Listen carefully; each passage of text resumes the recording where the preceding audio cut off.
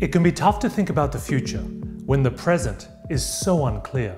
But there is a question we now all need to face. What if the new normal isn't normal at all? Take a minute to think about the new world that we live in now.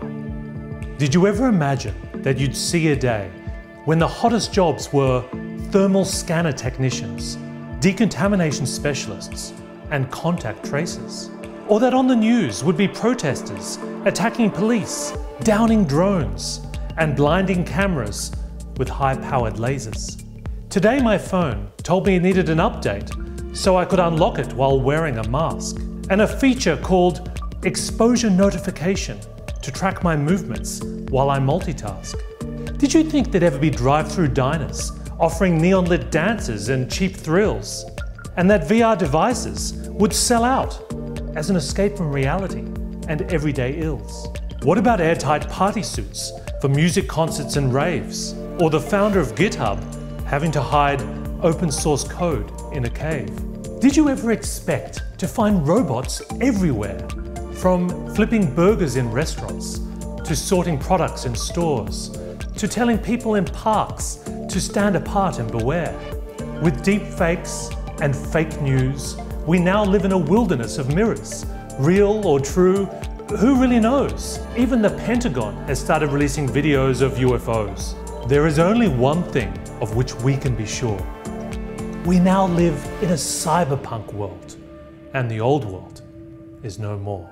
Cyberpunk, from the sleek super cities of Blade Runner to the urban chaos of Ghost in a Shell. Cyberpunk worlds were a mix of high technology and low-life hell. Humans fighting machines from their underground base in Zion. Or replicants dreaming of attack ships on fire off the shoulder of Orion. Forget your business plans and user guides. As William Gibson wrote, the street finds its own uses for things. The point of cyberpunk was that there is no such thing as neutral tech or benevolent control. Just a messy divide between human and machine, order and chaos, body and soul. So now that the cyberpunk world is here, what should we do?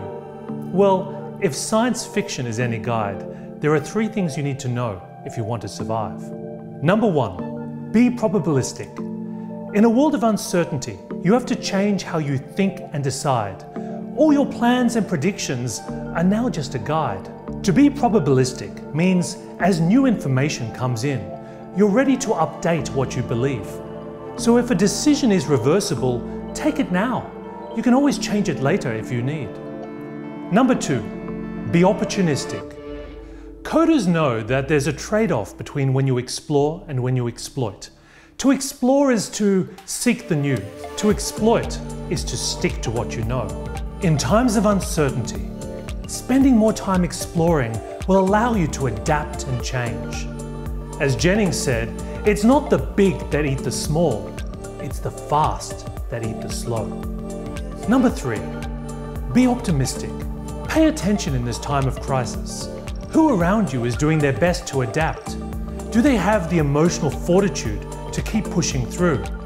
How tolerant are they of risk and ambiguity? How tolerant are you? Those that handle the crisis well are the very people you need. Because the new world that is coming is not as forgiving as the former one. It'll demand agility, flexibility, and speed. So let's ditch the leadership cliches and acronyms. The only constant is not change, and VUCA is a joke. It won't be enough just to show up, lean in, set a moonshot, or get woke. Sharpen your skills and harden your mind. You need to be part warrior monk, part cyberpunk. What if the truth was right in front of us for anyone to see? There will be no new normal, only a state of permanent instability.